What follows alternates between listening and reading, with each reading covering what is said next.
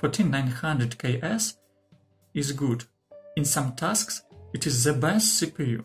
But there are 3 reasons, at least 3 reasons, yes, maybe more, to not buy this CPU.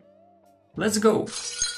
The first reason is the price. The price of 14900KS is $672. At that time, 14900K costs $540. The difference is as much as $132. I think you will find something to buy for this money. At the same time, the difference between these processors in games is about 1%. In benchmarks, is about 1-5%.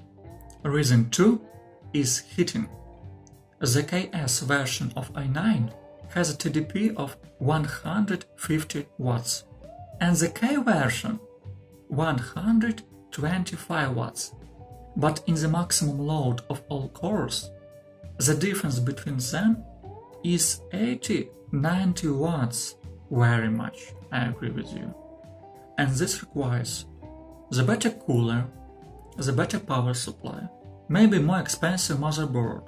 There will be more noise. Do you really need it for just little more performance? And remember that 14900K can also be overclocked, if you need it, of course. Reason 3 is history. History should teach us, but this is not always the case. In 2023, the 13900KS appeared with 150 watts TDP and a price about $700. Like 14900KS, it was hot and expensive. And in 10 months appears another CPU, 14900K. Cheaper, less hot, and with similar performance. The same will happen with 14900KS. We are waiting for Core i9-15900K. What do you say? Core i9 will not longer to be? Okay, Core Ultra 9 15900K, we are waiting for you. Or will be another naming. It doesn't matter. That's all. Maybe these videos will be interesting for you.